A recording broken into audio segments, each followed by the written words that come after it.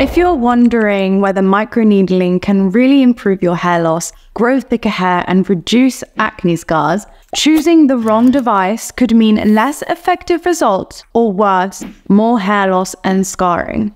Navigating the world of microneedling can be really confusing with various tools like the Dermaroller, Derma Stamp, and Derma Pen, each promising transformative results. However, not all devices are created equal, and I've tested them all, and in this video I'll break down the differences of these microneedling devices and share personal insights to help you choose the right device for you to maximize your hair growth results, ensuring you don't waste time, money, or worse, damage your scalp. Microneedling has become a hot topic for hair loss and skincare, and it's known for its effectiveness in treating everything from hair loss to acne scars. But with so many tools available, it can be super overwhelming to choose the right one. And I have been using the Dermaroller to treat my hair loss for years, and I've conducted extensive research to perfect the triple T, which stands for tool, technique, and timing. First, let's address why microneedling matters. Then we'll be breaking down each device, and at the end of the video, I will be sharing my triple T, that is tool, technique, and time. So make sure you watch till the end. Microneedling is backed by many scientific studies. Check out my microneedling versus minoxidil video for more insights into the specific studies. But basically, microneedling increases blood flow. It increases collagen production as well as IGF-1, which is a hair growth factor. All of these help to restore harmony to the scalp and stimulate hair growth. And what's great about the Dermaroller is that if you are applying a hair growth tonic on your scalp, that is going to be amplified. So the micro injuries that the microneedling device does to your scalp creates little incisions, which then your body goes to heal it, and then in turn helps stimulate hair growth. Okay, so number one, the first device we're going to be looking at is the Dermaroller. So this is a handheld roller covered in microneedles that you manually roll across the skin to puncture the upper layer, promoting collagen production and hair growth. But not all Dermarollers are made equal. So when I began my hair loss journey, I was using a Dermaroller with fake needles. Eek! So these needles looked like triangular knives, and they were made out of titanium. So these are the most common Dermarollers on the internet. A lot of brands sell these type of Dermarollers. So obviously I went ahead and got it. But what I discovered was that they can actually cause more scarring. So I actually put that Dermaroller straight in the bin, and that's why I wanted to create my own Dermaroller with real individual needles. So when you are picking a Dermaroller, you have to make sure that it's one with individual stainless steel needles. The reason being is that titanium is a stronger material than stainless steel. So actually it's quite difficult to make the needles sharp when you're dealing with titanium. So what are the pros and cons of a Dermaroller? So the number one pro is that it's very economical. So this is the cheapest on the list. So in terms of investment, you can definitely try the Dermaroller without having to fork out lots of cash. Next, it's very simple to use without any electronic parts or settings. So you literally just grab the Dermaroller and roll. That's literally it, nothing to it. So really simple to use and is great for beginners. Next is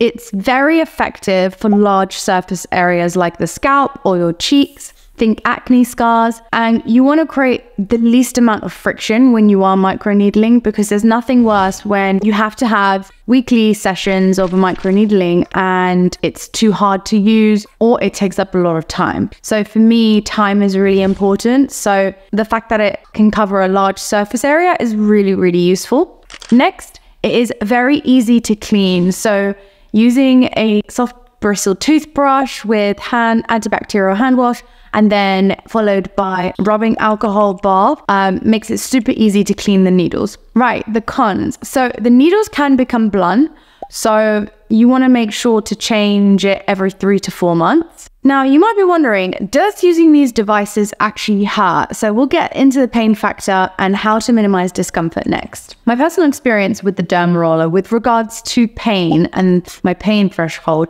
is that whenever you are pricking yourself with needles, it's gonna hurt. There's no beating around the bush about it, and it's something that gets better with time. So I have found that with the extra control of the Dermaroller, you know, I have full control over the depth, over the pressure, over how far it rolls. That allows me to control the Dermaroller, so I'm not inducing a lot of pain. When I first started using the Dermaroller, it was painful, but as time goes on, it becomes less painful. And I think you just have to kind of get used to it. So the next device is the stamp. So this device resembles a stamp and uses a spring mechanism to insert needles directly into the skin rather than rolling over it. Now, interestingly, I have tried the Derma stamp. And one thing that I quickly realized when I was using it was I was stamping on my scalp, but I didn't feel like it was going in. And one of the really important things with microneedling for hair loss is you want to go at a depth of 1.5 millimeters. So you have the epidermis, the dermis, and you want to go past the epidermis into the dermis to be able to produce collagen. So that's where collagen is produced. And I was finding my 1.5 millimeter Derma stamps just weren't going in. And I was really confused. And then I realized the bed of nails. So the bed of nails is when you can stand on a bed of nails, or you can push a balloon on a bed of nails and it doesn't penetrate your foot. So you can literally stand there. It might be a little bit painful, but it's actually distributing your weight across the bed of nails. And that's exactly what was happening with the Derma stamp. So that's one thing to remember about the Derma stamp. Now, pros. It is less painful than using a microneedling device because, as I mentioned, you are distributing the weight. So you're actually not getting as much of a penetration, but you're also distributing the pressure across the whole stamp, which makes it less painful. But as a con to that, it makes it less effective. So what that means is that you will need to roll. So one roll on the Dermaroller is equivalent to like 5 or more stamps, and potentially you're not getting the same depth as the Dermaroller. The con of the Derma stamp is that it is more expensive than the Dermaroller and it's slightly harder to clean. But because it's similar to the Dermaroller, you can follow the same protocol when you are cleaning it. What I will say is that it does require more manual effort than one roll. And because of the rolling effect versus the stamping effect, you are not covering the same area effectively as the Dermaroller. Okay, so the next device on the list is the pen. So the Derma pen is an electric device that rapidly punctures the skin with fine needles, adjustable depths and speeds, and it is the most advanced form of microneedling. So, story time. I went to get a microneedling facial from my local salon, and looking back now, I literally scream. She was using a Derma pen on my face, but instead of dabbing it like you're meant to, she was dragging it on my face. Eek! This is a major no-no because dragging a Derma pen isn't just ineffective, it's like trying to drive 60 miles per hour with a flat tire. It is so damaging. So if you are going to use a Derma pen, make sure to use it correctly. So, pros of the Derma pen. So the pros are it has a very high precision with adjustable depth settings. So you can control how far it goes in. And because of its small surface area, you are targeting specific areas with high precision. So it will literally get that area. It is definitely less painful because you are getting that fast electric operation. So it makes the process smoother and typically less uncomfortable compared to more manual methods. So I will say it's less painful. The other great thing about the Derma pen is that it's very hygienic as the needles are disposable. So once you've used it once, you dispose of the needles and you'll use a fresh pair. So it's super hygienic. It also means you don't actually have to disinfect the Derma pen because you are just changing the needles each time you're using it. Okay, so the cons. This is the most expensive option. You have to buy the needles, which are disposable and can only be used once. So that gets quite pricey, as well as the cost of the Derma pen itself. That's quite expensive.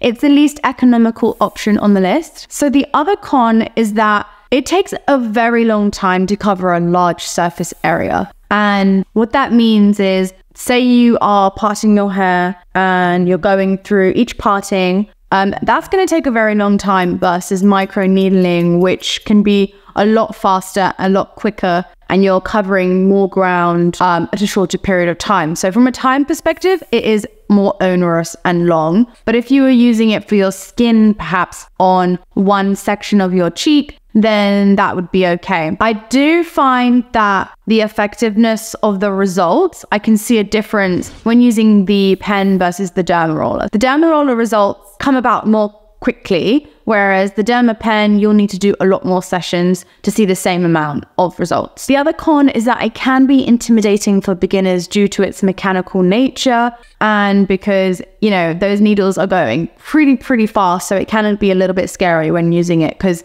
using it incorrectly, like I mentioned, by dragging it or using it incorrectly can cause a lot of scarring and damage. So you don't want to do that. The other con is that it is noisier. I mean, personally for me, that's not a massive deal, but I know some people, you know, and there's people that you can't like eat next to and you have to put the TV on. That might be an issue. The other con is the risk of overuse. So it's really easy to overuse the Derma pen because of the comfort and efficiency. So it doesn't feel like anything has happened because of how quickly the needles are going in and out. So because of that and the lack of pain, that can lead to irritation or damage if you're not careful, because it just feels like, you know, nothing's happening and you're overusing it. So you kind of have to be careful.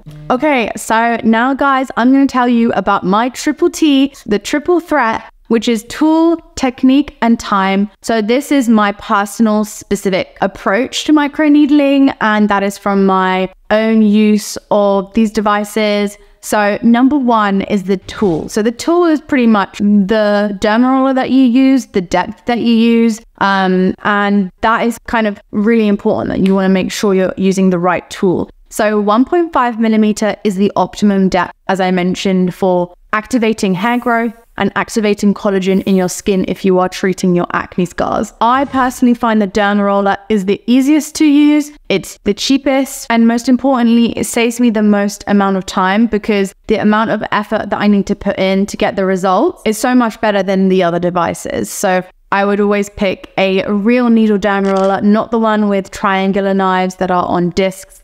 And they're cheaper to manufacture for a reason. Those discs are a lot cheaper than the individual stainless steel needles because they are placed individually by hand, whereas the triangular knives and the triangular discs are made and not handmade, so they're a lot easier to produce. Next, the technique. So you always want to disinfect before and after use. You want to make sure your scalp is clean, no product buildup, and that you're exfoliating your scalp regularly so that it can be the optimum environment for microneedling to occur. And you want to always achieve pinpoint bleeding or redness in the area that you're microneedling before moving on. So that is a threshold in clinical studies to show that you're getting to the epidermis. And by doing so, you're increasing collagen, and that is where you want to be. So that's a hallmark of being effective in your technique. You want to make sure you're rolling in all directions and always lifting after each pass. So say you're going horizontally, you keep going horizontally and you lift after each pass.